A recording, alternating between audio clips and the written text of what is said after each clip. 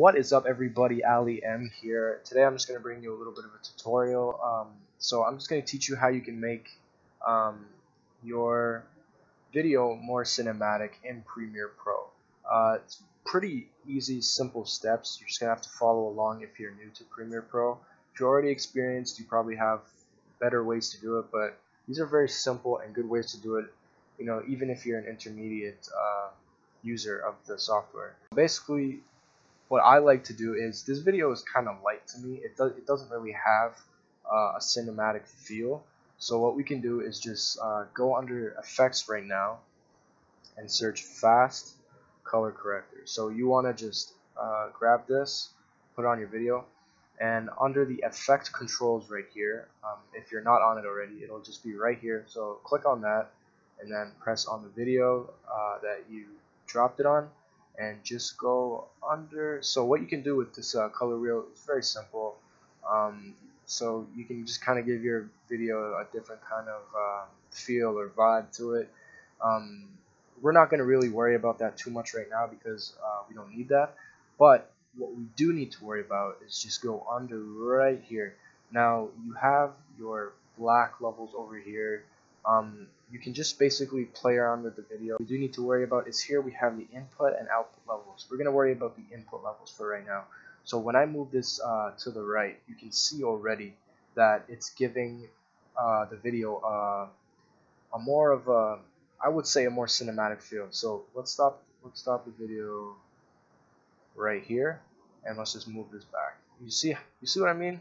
I can't really explain it, but this gives it a more cinematic feel. You don't want to go too overboard with it. This is too much. Maybe I think this right here is perfect. It just gives it a more dark, I don't want to say dark feeling, but just a better overall look of the video, I feel like. And then you have your output levels you can play with if your video is too dark. You can also play around with this, which also gives it a very nice feel. There we go.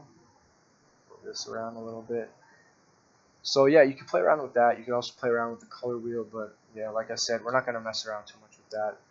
Now what we can do to make this video more cinematic is, I will put a link in the description for these wide kind of widescreen templates. So what you can do is literally just drag it over your video, put it over here, and then boom, you have yourself, this isn't the best example of a video to use the template on because it covers my face, but you can move around the video if you want to kind of fit your needs. I'm not going to right now because I really don't need to, but yeah, this kind of gives it a much more cinematic feel. It gives it, like where you see in like movie theaters, it just gives it a much better feeling.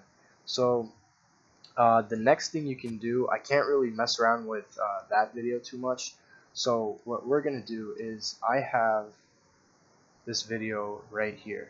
Now as you can see from the edges right here, the video is shaking. It doesn't look too bad, but we can obviously fix this up a little bit.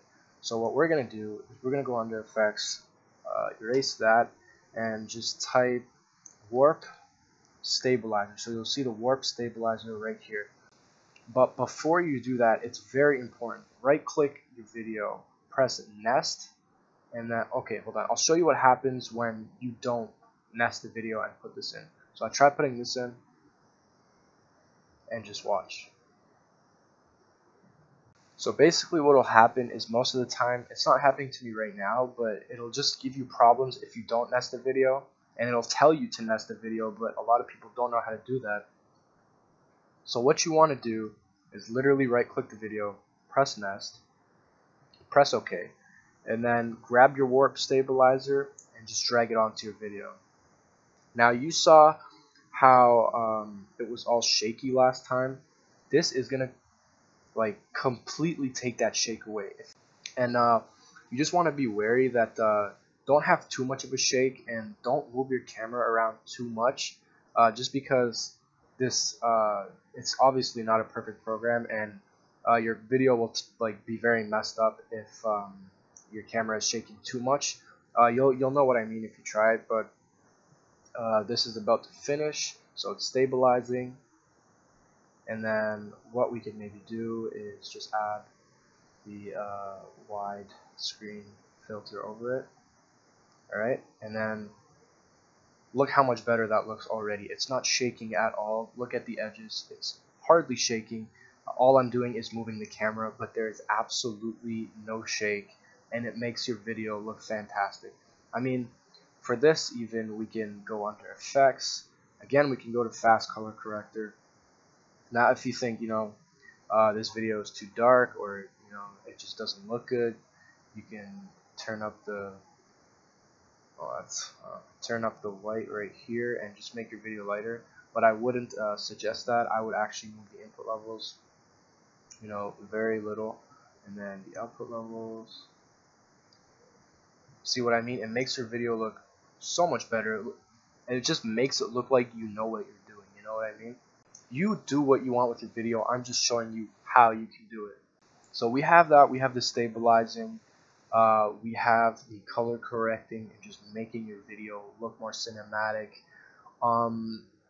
Also, another thing that you can do that I really like, so you can add a title. So this will just kind of be so 1080p, and then the way I really like to work with, and the font that I like, it's installed onto Adobe Premiere Pro.